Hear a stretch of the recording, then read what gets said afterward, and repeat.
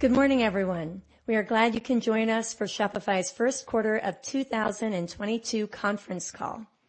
We are joined this morning by Toby Lutka, Shopify's CEO, Harley Finkelstein, Shopify's president, and Amy Shapiro, our CFO. After their prepared remarks, we will open it up for your questions. We will make forward-looking statements on our call today that are based on assumptions and therefore subject to risks and uncertainties that could cause actual results to differ materially from those projected. We undertake no obligation to update these statements except as required by law. You can read about these assumptions, risks, and uncertainties in our press release this morning, as well as in our filings with U.S. and Canadian regulators. Note that the adjusted financial measures we speak to today are non-GAAP measures, which are not a substitute for GAAP financial measures. Reconciliations between the two can be found in our earnings press release. And finally, we report in U.S. dollars, so all amounts discussed today are in U.S. dollars unless otherwise indicated. With that, I turn the call over to Harley. Good morning, everyone.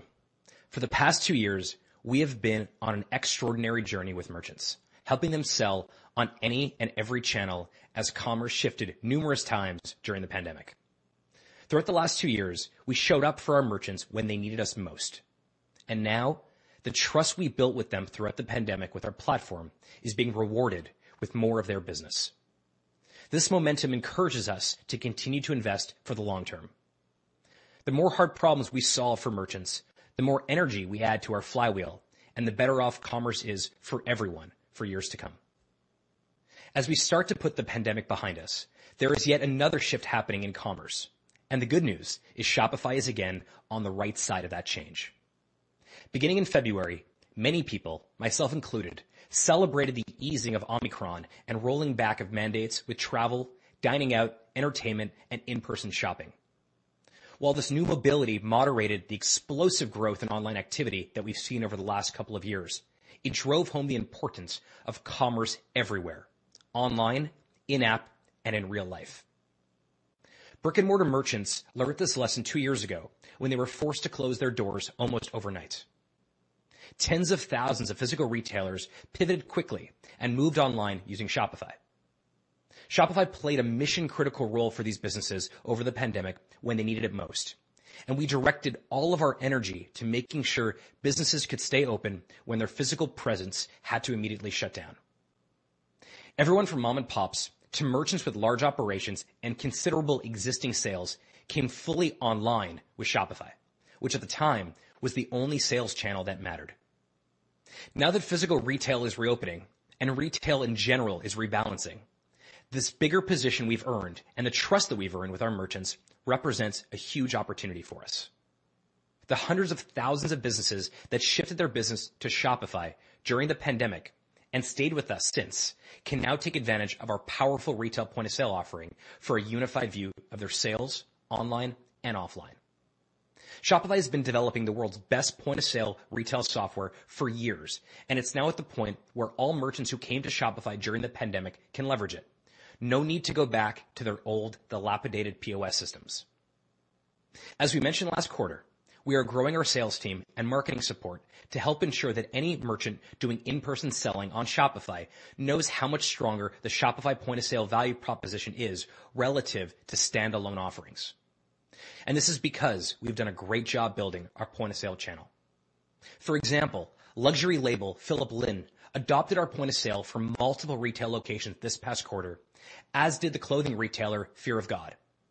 As Point-of-Sale Pro added more merchants, locations, and geographies in Q1, we grew offline GMV by nearly 80% year over year as we continue to gain share. Even with the current resurgence in offline retail, we still believe that e-commerce will continue to grow and take share of overall retail over the long term, and we are well positioned here, with our online commerce GMV posting a 51% compound annual growth rate since the start of the pandemic in Q1 2020, faster than overall e-commerce over the same period, and we took share this past quarter as well. Our overall GMV, including offline, grew even faster at a 57% compound annual growth rate since Q1 2020, demonstrating that the opportunity for Shopify is beyond just online. It's to be the commerce platform of choice in any environment and on any surface. The result of these past 2 years is that our trust battery with merchants is fully charged. To prove it, merchants are taking more of our offerings to compete in the fast-moving digital commerce landscape. A central value prop of our business model is that the platform gets more robust and more relevant to a merchant over time. Here we showcase 3 merchants that illustrate a common theme. Newer and smaller merchants get great value from a few features. As they become more established, they add more, and with increased volume, even more. Figs, a publicly traded company built entirely on Shopify, started on our $79 plan. They grew into features which helped them scale and are still only just getting started. Merchants rely on Shopify for these needs, not just because they trust us, but also because it's easier, more reliable, and importantly, saves them money. And in the inflationary environment we're in now, this is especially important. By passing the economies of scale we capture down to our merchants, Shopify saves merchants money compared to what they would pay to secure each of those solutions separately, allowing them to free up capital to grow their businesses. We are training more of our sales and support teams to be able to highlight to merchants ways they can benefit from making fuller use of our platform. As a result, we believe there's an opportunity to deliver more services to merchants while saving them money. Our merchant solutions revenue expanded by 29%, driven by increased penetration of Shopify payments and capital, as well as growth in revenue from our partners, helping to extend the value of our platform. Because we are on the same side of the table as our merchants, they can thrive on the platform, and they do. Shopify Plus once again saw a large percentage of its merchant additions this past quarter come from upgrades, such as luxury menswear brand Tom Sweeney, coffee house Dogwood Coffee, and fragrance company Ellis Brooklyn, created by New York Times beauty columnist B. Shapiro. These last several years have proved that serving both startups and large companies is not mutually exclusive, especially when you have an entire ecosystem of support from both ends of the market, and we continue to invest in both. For example, with our new link in bio tool, LinkPop, our unmatched capabilities for creators got even better. This is only one example of how commerce can happen anywhere. What we've seen over the past 2 years throughout the pandemic has been a shift of transactions to digital venues beyond the online store, where buyers are discovering goods. For years, we've invested in APIs to more easily connect our merchants with buyers across surfaces and directly transact on partner platforms, starting with Meta and Google. Orders completed on key partner services more than quadrupled year over year. While it's still a small percentage of the $43 billion of GMV we did in the quarter, it indicates growing momentum on this multi-year trend towards commerce everywhere. This should not be surprising. With the shifting landscape of the digital ads industry, merchants are becoming increasingly focused on finding new ways to reach buyers. And they're finding success with commerce completed directly in the app or on the search surface itself.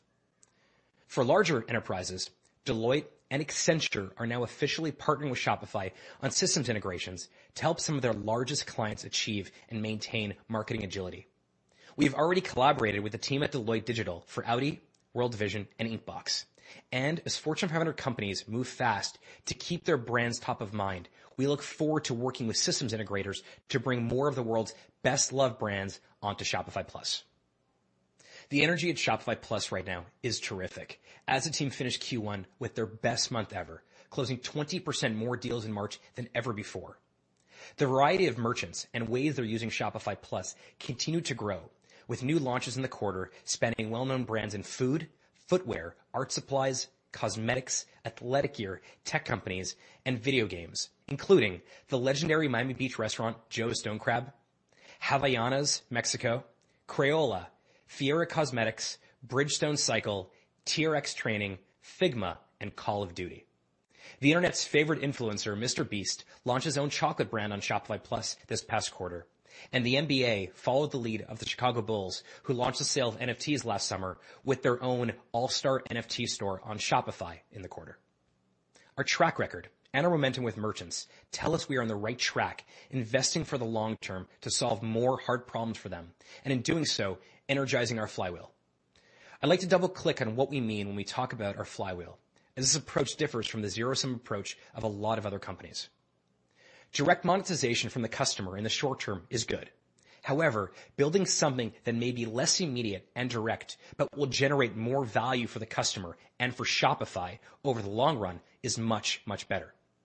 We have many examples of how we've applied the flywheel over the years, from APIs to Liquid to our App Store, and the long-term relationship we have with our community of developers, an ecosystem built over a decade. None of these were very material in the short run, but over time, they strengthened every aspect of our platform.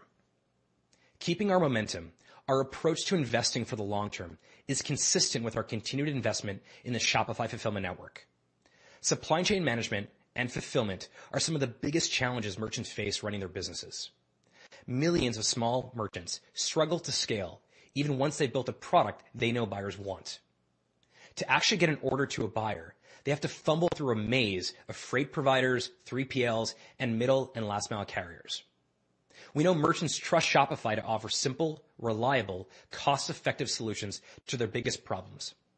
That's why we're creating the world's most merchant-obsessed end-to-end software and logistics platform, fully integrated into the Shopify ecosystem. We are simplifying logistics across every stage of a merchant supply chain, from inventory inbounding to inventory distribution across all merchant channels to fast and affordable D2C order fulfillment and returns. Making this end-to-end supply chain easier to navigate for merchants reduces the barriers to becoming a successful entrepreneur, increases their odds of success, and offers a durable source of energy to the flywheel, and differentiates us even more. So, today we're announcing the acquisition of Deliver, our largest acquisition yet, to strengthen Shopify's fulfillment network and accelerate our path to an end-to-end merchant supply chain solution. Fulfilling more than 1 million orders per month, Deliver's asset-light, technology-driven service is trusted by thousands of merchants across the U.S. to connect all stages of a merchant supply chain and manages distribution and fulfillment to all merchant channels.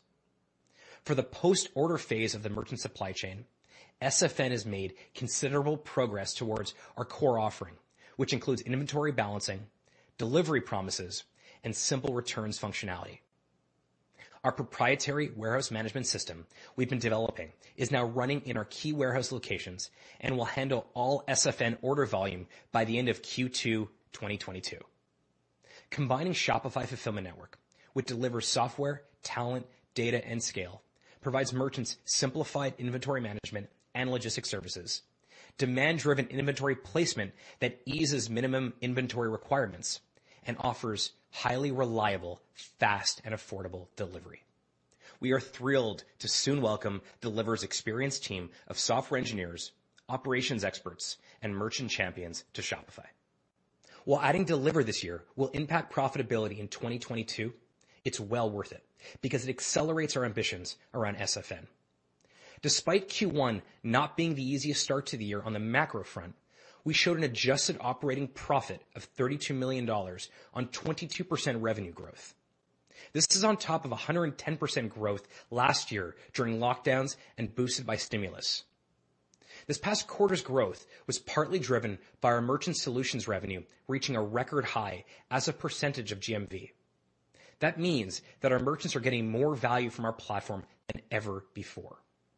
It is in times like these that great companies prove themselves through a combination of strategic decisions, executed and timed right, and maintaining strong operating discipline.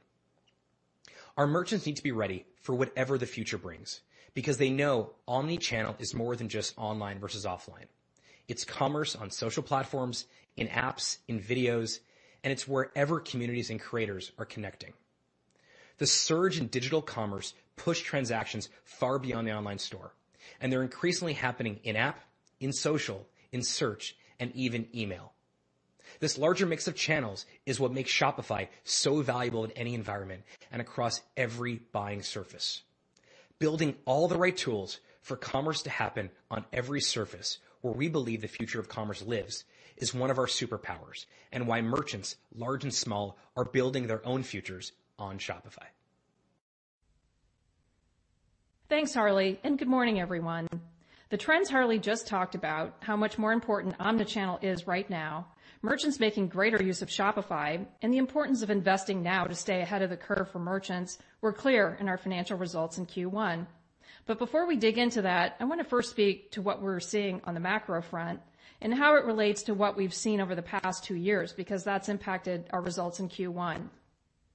While our performance in the quarter was consistent with the guidance we provided you in February, a couple of macro factors played a larger role than expected.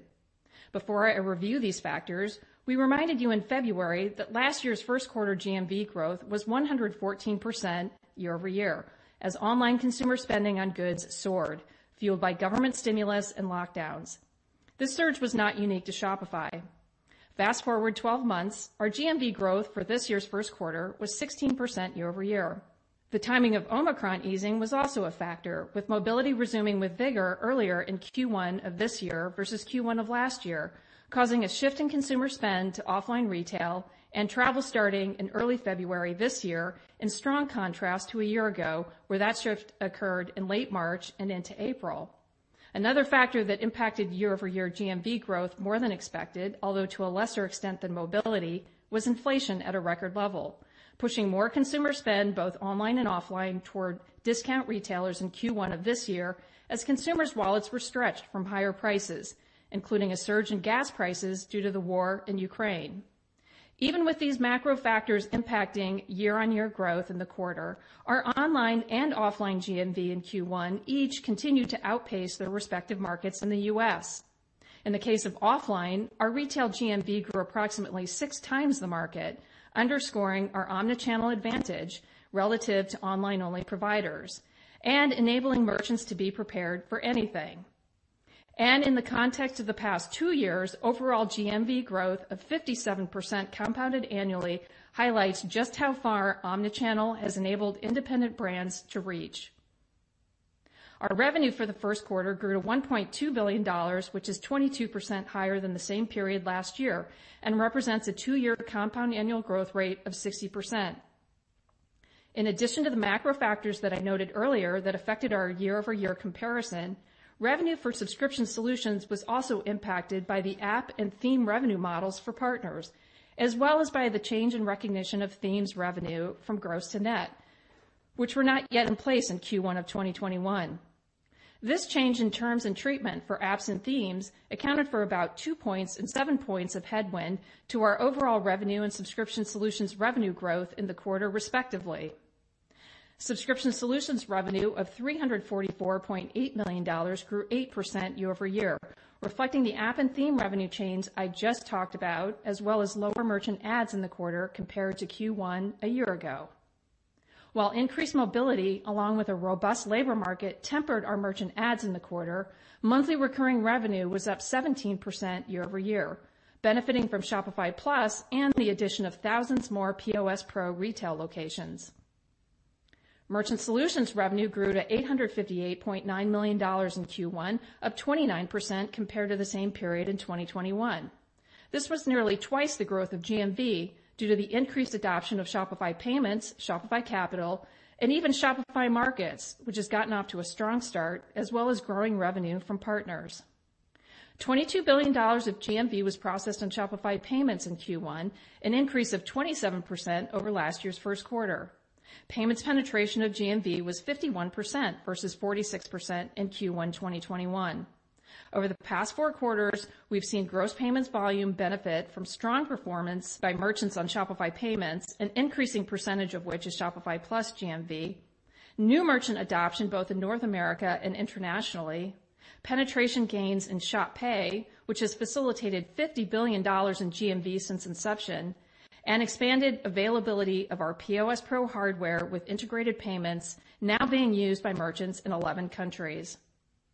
Adjusted gross profit was $646.1 million, compared with $565.1 million in the first quarter of 2021, reflecting a greater mix of our lower margin merchant solutions revenue versus the prior year, lower margins in Shopify Payments due to mix, increased investments in our cloud infrastructure, and the impact of the change in terms for our app and theme partners versus the prior year.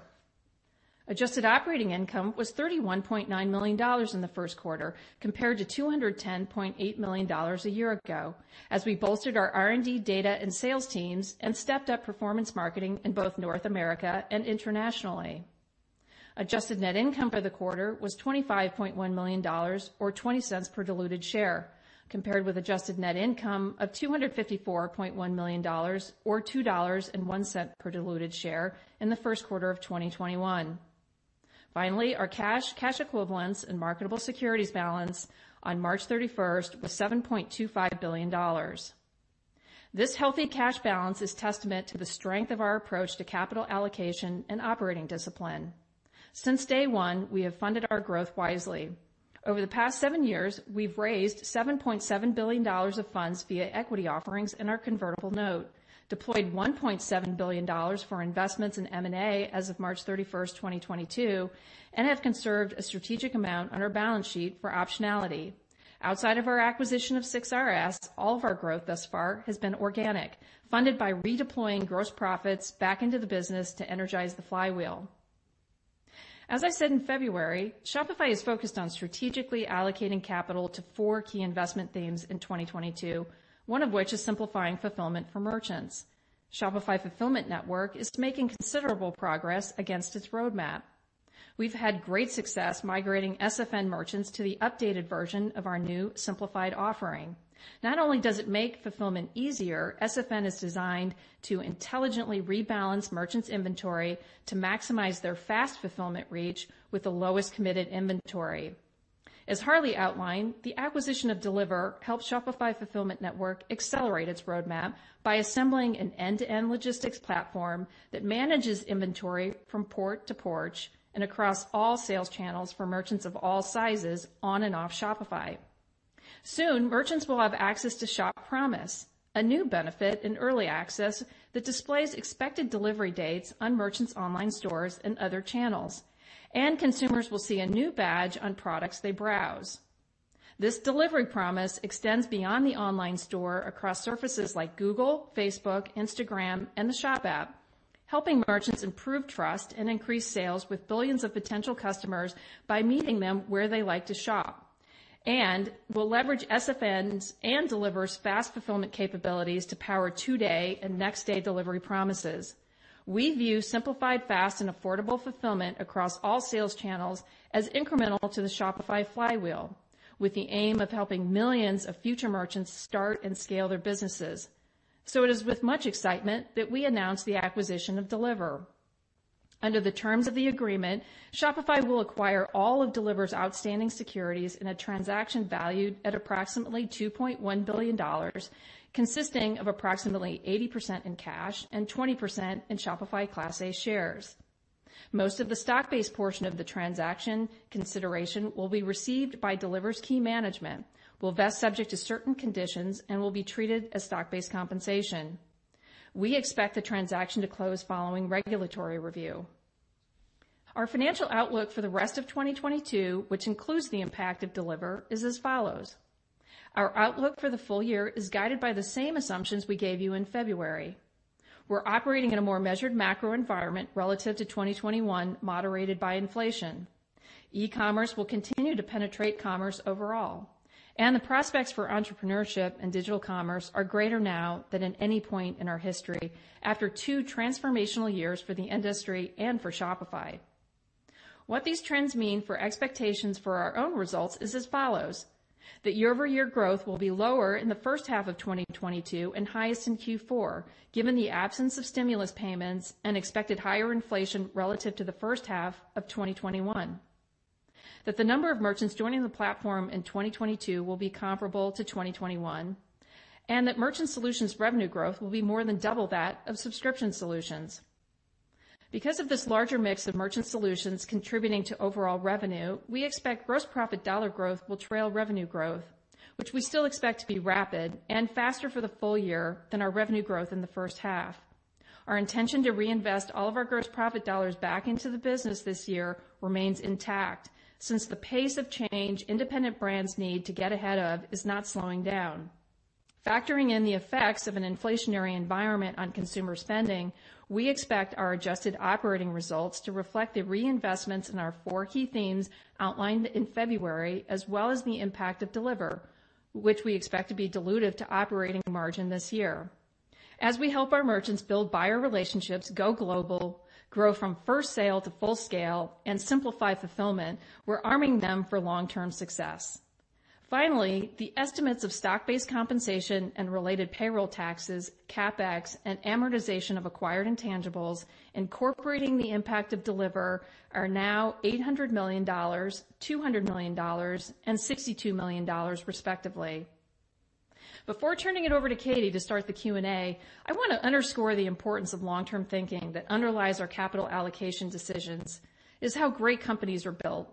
In the past, we have reinvested knowing we were laying the foundation for what we expected to be a much bigger company in the future. While we're much bigger today because we reinvested, the building that lies ahead of us is considerable, and that is a good place to be. Putting technology to work to help independent brands with everything from discovery to delivery guides us as we continue to build for the future of entrepreneurship. Thanks, Amy. We'll now open the call for questions. We've all had the last couple of years to get accustomed to the raise hand feature in Zoom, so you should have no problem using that. We'll take questions in the order they come in, and depending on how you're joining, you may need to press *6 to unmute in order to ask your questions. While we made our best effort to boil down our prepared remarks to only the most relevant, and we armed you with much of the content on the events page of our investor relations landing page ahead of time, we still have a limited time for questions. So please ask just one very good question so we can get to as many as possible. And our first question this morning comes from Trevor Young at Barclays. Trevor, you can go ahead with your question. Great, thank you. Just parsing out the GMV commentary into the key buckets, POS up nearly 80%, social, I think, quadrupling. If we assume social is like a low single-digit share, POS maybe mid-teens, that would imply the remaining 80 or 85% of e-com actually saw a very low single-digit growth year on year, call it a few percentage points. Is that the right way to think about it? So we gave you a little bit of information in the prepared remarks on e-commerce. We outpaced the overall U.S. market, and the U.S. market grew, according to U.S. Commerce data, approximately 10%. So that should have given you some view into the online performance. Thank you. Thanks, Trevor.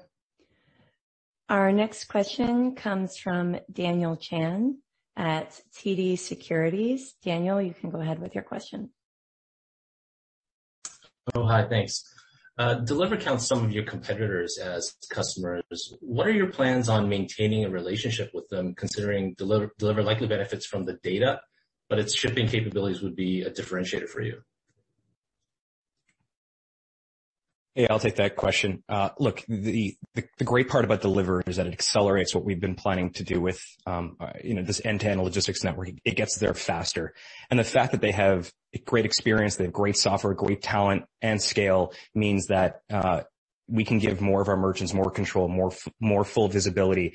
And of course, they can own the relationship with the end consumer.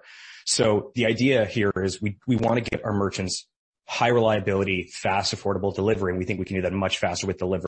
Now, that being said, in terms of their existing businesses, obviously we're going to adopt those businesses in, but we really are excited by the fact that Deliver is asset light, tech driven, trusted by thousands of merchants. Some of those merchants are not on Shopify. Some of them may come to Shopify eventually, but the idea is really about product acceleration here. Great. Thanks, Daniel. Our next question is from Tom Forte at D.A. Davidson. Tom, go ahead. Great, thanks. So I wanted to ask you a question that other companies such as Netflix have discussed this quarter. Given the weakness in your shares, how should investors think about your ability to attract and retain tech talent in a tight labor market? Thank you. Yeah, it's Toby. I'll take that. Well, I mean, we have amazing people coming. I think people are, this is a really good time to come to Shopify and others. We tend to not, obviously it comes up. The share price, obviously people making economic decisions in these kind of things, but maybe not quite as much as people think. Like it's not really Homo economicus, who's engaged in the job market quite as much as one might think. What we find is people who are really, really interested in finding companies that are mission aligned with what they're doing, what they want to see, the change they want to see in the world. People are extremely excited. Again, like Harley speaks so eloquently about the role that Shopify's played during the pandemic. A lot of people have had personal experience helping local businesses, maybe family businesses, setting up Shopify stores during this time, and have been in the orbital pull of coming to work for Shopify to help more people in the same way, but from the inside instead of from the outside. So, those are factors which are much more significant. We've all seen the articles about, the Great Resignation, and I think this has been largely misreported. There has been a big shuffle in industry as people making different life choices, or just maybe look to find something new. But we are not really seeing this. So in fact, I think the companies bring in incredibly high talented people. I'm almost humbled by the incredible people I get to work with. And the people who are coming in now, coming from all over, and now that we can hire everywhere in the world, that's even more of a factor. Just some of the most talented people I've ever met and encountered. So I think this is all going really well. Retention, it's been, again, there is more shuffling in general. I think locality is people can now work for companies everywhere in the world, and so people are trying out what that's like. Funnily enough, we've actually seen a very large group of people coming back recently. I think actually my colleagues are talking about this too. That this is actually almost a more notable trend right now than people turning over quicker is the boomerang effect of people coming back to the companies that they started out the pandemic at. So honestly, this is a new, very dynamic labor market that has just puts people in the driving seat to choose the companies to work for. I think every company needs to make sure that they are, the kind of company that has the kind of challenges and the kind of talent density and the mission alignedness to attract the best people or the people who are most appropriate for their particular missions. And I think Shopify does this extremely well. So we see this all working out. The stock price is something that factors into this. That is one input of many, and it's most people tend to understand that the stock price is a sort of snapshot in time, variable where people are making more long-term choices now. I think now that we are a bit further away from the pandemic. Thank you. Great. Thanks, Tom. Our next question comes from Colin Sebastian at Baird. Great. Thanks. Question on the fulfillment initiative and the vision for the end-to-end platform sounds quite compelling. Just hoping to dig a little bit more into how the build out will work, in particular, given Shopify's engineering orientation, perhaps some additional context around the need to buy versus build on the software side. And then on the physical footprint, maybe help us with additional context around the scale of this operation in your vision and the potential investment required there to realize that long-term vision. Thank you. Thanks, Colin. Look, I said this in the prepared remarks, but I'll repeat it again. Right now, merchants have to fumble through this maze of freight providers, 3PLs, middle, last mile carriers, just to name a few. And so what SFN handles is sort of that post-order phase of the merchant supply chain. So that includes new things, even like inventory balancing and delivery promise, which we've brought up, and even simple returns. We also now have our proprietary warehouse management system now deployed across all warehouse locations. When you now add deliver to it, which is already fulfilling, 1 million orders a month, this asset light software product, and they already have, they already manage distribution fulfillment for many across all merchant channels. It pairs perfectly together. And what we end up with in the end is this merchant-obsessed end-to-end software and logistics platform. What we like about Deliver and why Deliver is such a perfect fit for Shopify is that it's software first. And the fact that it's asset light, it's tech-driven, means that we can manage our CapEx and also fit nicely into our existing product. I said this just a couple comments ago, but this really does allow us to accelerate the product roadmap on delivering this end-to-end, logistics network. The other thing that we just talked about is the shop promise. Now we can actually help consumers make better decisions by implementing shop promise, which shows 2-day and 1-day delivery promises to merchants' online stores and across places like Facebook, Instagram, and Google, which increases consumer trust and we think can actually really help our merchants. So like all of our acquisitions, culture fit, product fit really matters more than anything else, but also their business model and the way they think about their capital expenditure and their operating expenditure really resembles the way we think about things, which is really asset light. Thanks, Colin. Our next question comes from Gabriela Borges from Goldman Sachs. Gabriela, go ahead with your question, please. Good morning. Thank you. Either for Harley or for Amy, some of the key macro dynamics that you're talking about with merchant ads and e-commerce GMV, how would you describe trends in the month of April compared to March and relative to perhaps however you think about a normal baseline for seasonality? Yeah, so I'll take that one. So let me just kind of land on Q2. So year over year, Q2 of 2021 still had stimulus in it, especially in the early part of the quarter, April in particular. So there's still a year over year headwind with respect to that for April and Q2 of this year. Then we spoke about the shift and rebalancing in consumer spend to travel and services and in-person shopping. And we expect some of that to continue into Q2, with that normalizing into the back half. That if you look at any sort of mobility stats, it's now getting closer to what would be deemed normal, but there is still some rebalancing happening. And then the third factor that we talked about was inflationary pressure that we saw in Q1, which was not as big of a factor as the first two that I just talked about, but a factor. We're continuing to watch that one closely.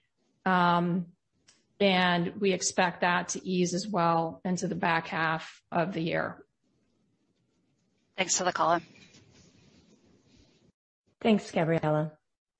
Our next question comes from Samad Samana at Jefferies. Samad, go ahead with your question, please. Hey, good morning. Thanks for taking my questions. So I want to think about the spending and the OpEx plans. When I think about net ads being down, I know it's tough comps in the surge of new merchant formation, but the projections kind of have sales and marketing growth being pretty dramatic in 2022, and with net ads now expected to be kind of consistent with 2021. Is it just getting more expensive to acquire customers? Is that sales and marketing expense more about a different type of customer that you're going to acquire? Can you just help us think about what this all means for spend and unit economics over the intermediate term? A couple things. In terms of, I think in a very difficult quarter in the markets generally, we showed a profit on AOI, but more importantly, if you look over a 2-year period, 2-year CAGR on revenue was 60%, 2-year CAGR in GMV was like 57%. I think something that is getting missed here that is really, really important is that our value proposition, especially in an inflationary environment, is really unparalleled. Our merchant solutions revenue as a percentage of GMV was its highest it's ever been. That means that more merchants are coming on, but also, more importantly, our merchants' usage of our product and solutions, like capital payments, for example, are the highest they've ever been. And that means we're adding more value and solving more of their problems. So in terms of sales and marketing, we want to bring more merchants onto the platform. We're also getting more merchants from a lot across the globe, not just in our core geographies, but internationally. And then once they come on, we really want to be well positioned to cross-sell all our different products and solve more of their needs. What tends to happen, the Shopify business model that really hasn't changed in a couple of years, is that there are these different on-ramps to the Shopify. People come to Shopify to solve a single problem. And then once they come in, they realize we can solve more of their problems. A great example of that, by the way, is the rebalancing back to to physical retail. We had all these merchants come on during the pandemic who were offline retailers, needed to come online, and they came with us and they trusted us. And so now that their offline stores are reopening, their physical stores are reopening, they're now migrating over to our point of sale product. This idea of becoming the most important piece of software they use isn't necessarily just online or offline. It's all of those merchant solutions as well. So part of what we're trying to do right now is really become a well-oiled machine when it comes to making sure that every merchant that comes onto the platform takes more of our products and we solve more of their problems. That is really key here. And I think that's the reason why you're seeing these numbers. Great. Very helpful. I'm certainly seeing Shopify more in some of my favorite stores like Rhone out there in the world. Thank you. Great. Thank you. Thanks, Samad. Our next question comes from Josh Beck at KeyBank. Thank you for taking the question. I wanted to go back to fulfillment. Certainly, it's really encouraging that you're planning on having, I believe, all of the SFN volume on your own WMS by, I believe, the end of Q2. I'm just curious, when you step back and now factor in the contribution from Deliverr, if the scale phase is still targeted for second half of 23 or 24, or if there's potential acceleration. Just curious on that transition now that we certainly have, a larger team and more capabilities in this area. And we did say that Deliverr does accelerate fulfillment volumes. We gave you the number. There are currently over 1 million fulfillments per month and growing. So that certainly does give us additional volume more quickly. The expectation is that scale will still be towards the back half of 2023 and into 2024. And we've always said that's where the unit economics really start to shift to favorable. So we fully expect the volumes to continue to increase, into that time frame.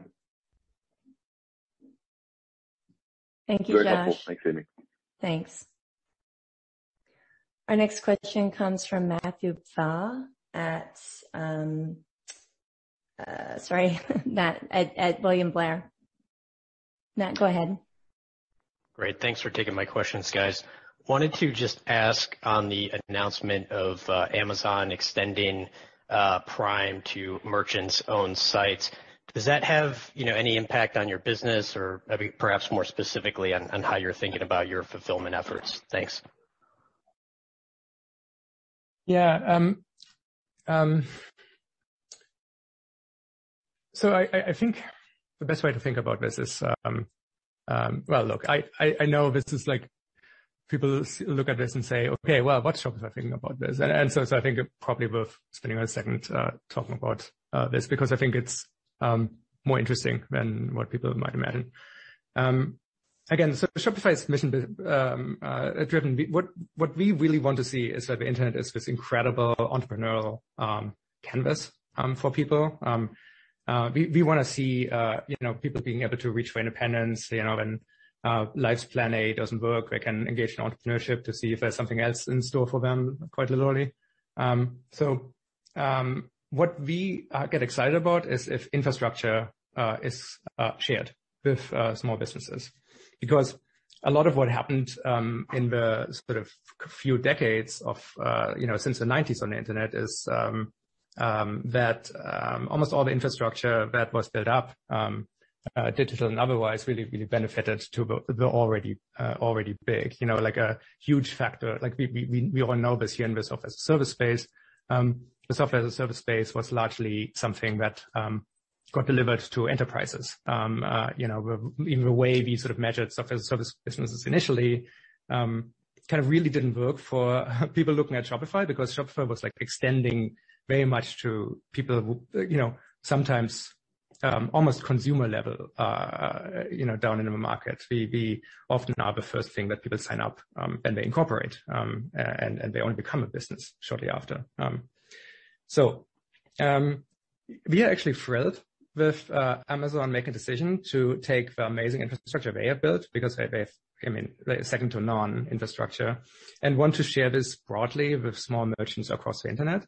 And so we are happy to integrate this into Shopify, just in the same way how we integrate what the infrastructure that Meta built, the infrastructure that Google built, and the infrastructure that TikTok built, and so on. So this fits perfectly into our worldview, and it's not nearly as zero sum as some people make it out to be. Whatever is good for merchants will cause more entrepreneurship, which is exactly helps the vision of a company. And from a business perspective, again, the more channel there exist that are valuable for selling, the more important the Shopify tools become, because managing this is a task of significant complexity, and software integration can tame that complexity and create a cohesive view into the business, and again make it much more possible for small businesses to engage in very complex retail strategies that previously you would have to you would need a lot of headcount for. So this is all this is actually really good news from our perspective. Great, thank you, Matthew. Our next question comes from Tyler Radke at Citi.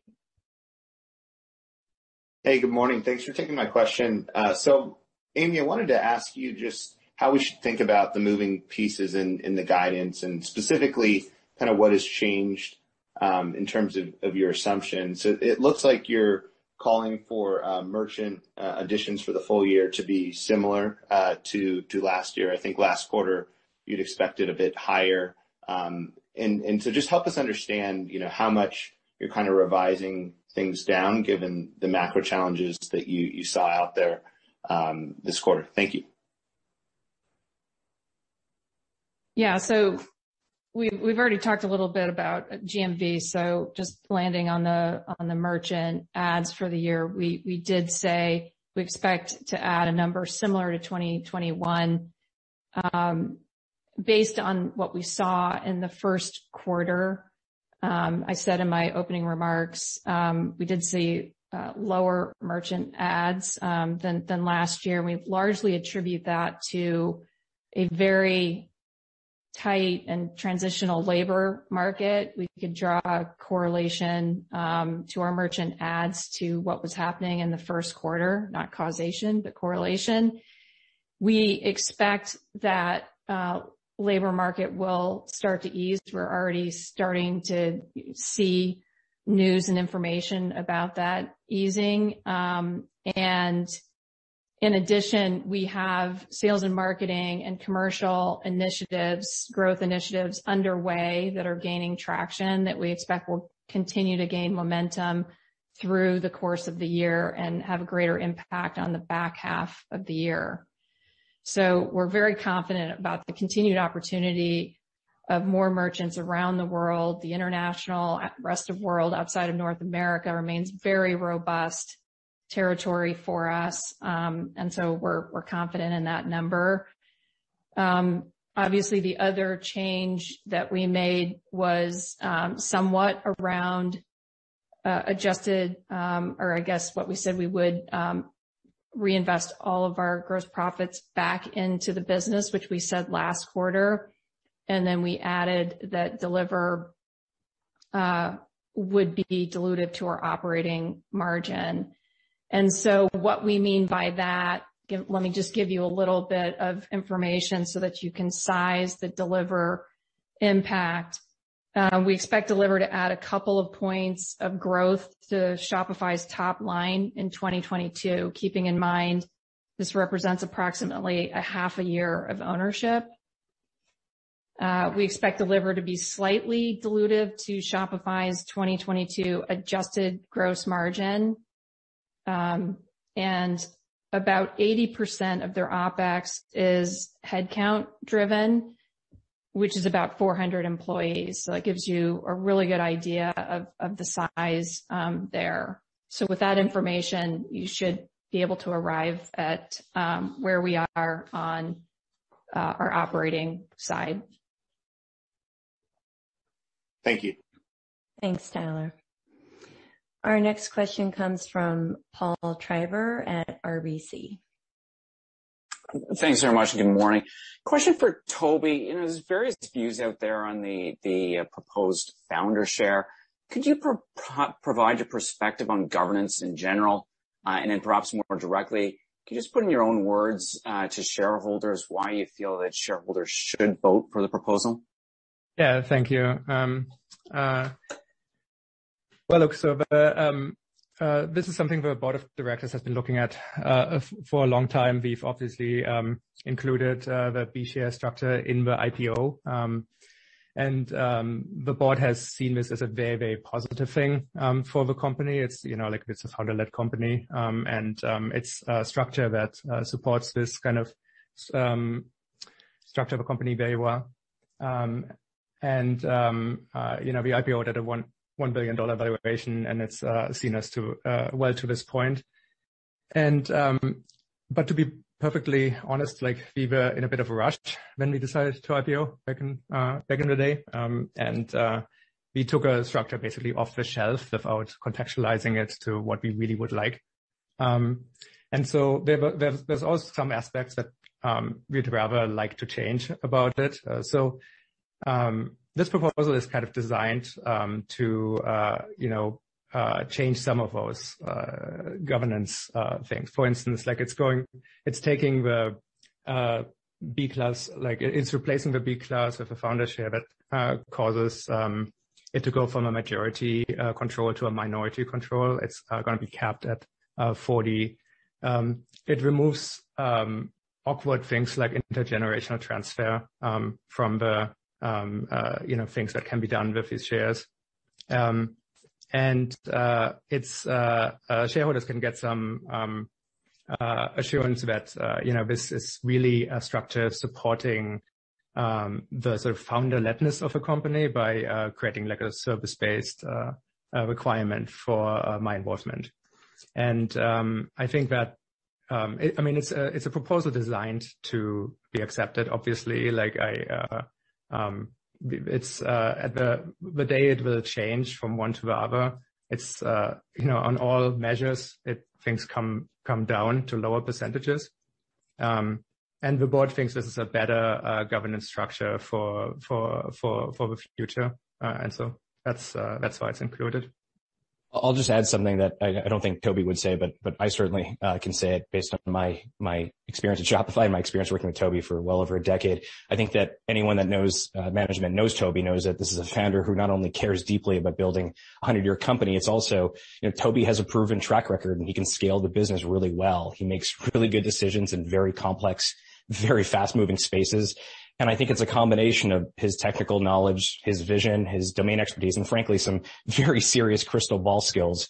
And on top of that, he's a thoughtful leader, and that leadership has delivered returns of over 60% per year compounded annually since our IPO. And so that's something he won't say, but certainly something that I will say.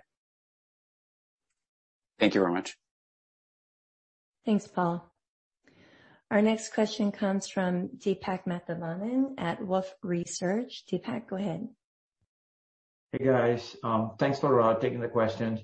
Amy, can you add a little bit more color on the retention trends on SMB merchant side? Are you seeing higher level of inactivity or merchant churn in the non-plus side of the business and specifically on the e-commerce side? Given that e-commerce trends are moderating and entrepreneurship activity may be kind of moderating, just want to hear a little bit more color on that. No, we really haven't seen any significant changes in the churn rates in any of the segments, plus or non-plus. Thanks, Deepak. Our next question comes from Siti Panigrahi at Mizuho. Siti, you can go ahead with your question.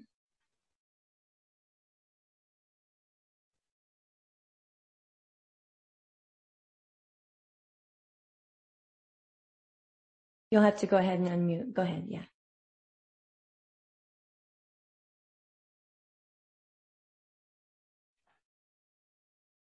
Siti, are you there? I see you, but it looks like you're still muted. Okay. Okay, can you hear me? Yeah, we hear you great. Thanks. Okay, great. Thank you. Thanks for taking my question. So wanted to understand a little bit about the offline commerce opportunity that you highlighted, offline commerce. So is it mostly the customer who are brick and mortar store, they move to online, they are going after your offline solution, or do you see just incremental merchants as well? So if so, what percentage of your merchants right now have the brick and mortar store?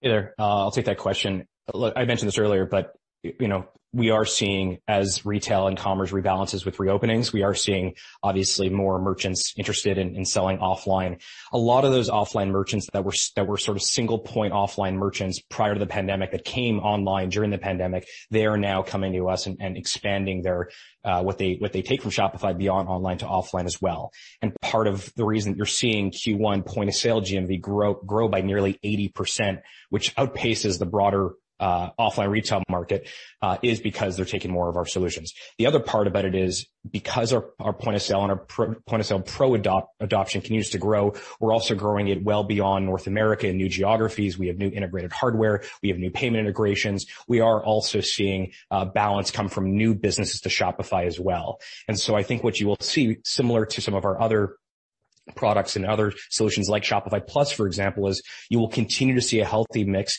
of people that are already on Shopify expanding and taking more from us, but also people that are coming to Shopify to use our point of sale product. And that's the reason why we're making a lot of these key investments. And we've been working on point of sale for a long time. It's now in 11 countries. It now has, we think, the best hardware, the best software. And so we will continue to see people coming to Shopify for point of sale and then expanding into other of our solutions as well. And that mix should continue. Thanks, Cindy. Thank you. Thanks. Our next question comes from Igal Arunian at Wedbush. Go ahead, Igal. Hey, thanks. Good morning. I want to go to Harley's comments in the shifting digital ads landscape, and maybe if you could just paint a little bit more of a picture of some of what you're seeing around the IDFA, the challenges that Facebook is seeing, and then the stuff you pointed out with Deloitte and Accenture and larger advertisers sounds like something that could potentially be powerful and promising. If you could expand on that a little bit. Thanks. Thanks for the question. Yeah, the second part is I'll answer first because it's shorter. I mean, look, we have been stretching up market for quite some time. Shopify Plus came out, I think 7 or 8 years ago at this point, and now we are seeing much bigger brands wanting to use Shopify, whether it's Audi or it's World Vision. Some of those brands, some of those merchants, they want to come to Shopify in a different way than maybe we're used to, which often is self-serve or with one of our agency partners. And so working with Deloitte, working with Accenture, who we've been talking to for some time, and actually formalizing an agreement makes the onboarding from those very large brands through those large consultancies to Shopify a lot easier. What we're also doing is building incredible trust with folks like Deloitte and Accenture so that they can sell more of Shopify, which of course we like. And the fact that their customers are asking for Shopify, I think, is a great endorsement. In terms of the IDFA, we said this before, there is no discernible impact we've seen so far. We do believe these changes have created some friction for merchants in advertising and have lowered their return on ad spend. That is not necessarily a good thing, and it has disproportionate impact on SMBs. But that is why, it's precisely why we continue to connect with and even transact with buyers across many channels, whether it's social or it's search or it's email or it's shop. And those things make it a lot easier. Those also mitigate the risk of those type of advertising changes. So then when you look at what happened in the quarter just around Shopify in terms of social commerce, and you see that social commerce had, it's gaining traction. Orders placed on those services more than quadrupled this quarter last year. We think that's really exciting, and more merchants are using things like Snap and Spotify and TikTok and native shopping on Facebook and Instagram and even Google through Shopify to reach more of those buyers and do it in a direct way. So we're excited by that. And again, a 4x increase year over year, I think speaks that there's real momentum in the social commerce space. Thanks, Sigal. Our next question, and it looks like it's going to be the last question we have time for, comes from Darren Aftahi at Roth Capital Partners. Darren, you can go ahead with your question. Hey guys, good morning. Can you just kind of speak to relative growth of non-English speaking plus merchants versus those that are English speaking? Thanks. Yeah, and in terms of Shopify Plus, I said this in the prepared remarks, but I'll just repeat it. It was a very strong quarter for Shopify Plus. We had our strongest number of deals ever closed in a single month. That was 20% more deals in March than any other month. And our share of Plus merchants outside of North America expanded. So I think we'll continue to see that. We also see a mix of both strong upgrades as well as net new to Shopify. That'll continue as well. But Shopify Plus, some of the names that I'm talking about, whether it's Havanales in Mexico, one of the largest footwear brands on the planet, or it's companies like Fiera, or it's, TRX. We believe that Shopify Plus is the best product for growing brands that want to have modern commerce and modern retail. And so we'll continue to invest in that. We're also making adding more features, more functionality, things like Shopify Flow, for example. And I think Shopify Plus is getting a lot of traction here, but it will not only be North America, it'll be global. Great. Thanks, Harley. Well, we are out of time. You know where to find us if you have any follow-up questions. Thank you, everyone, for your time today. This concludes this morning's call and webinar. Everyone can now disconnect.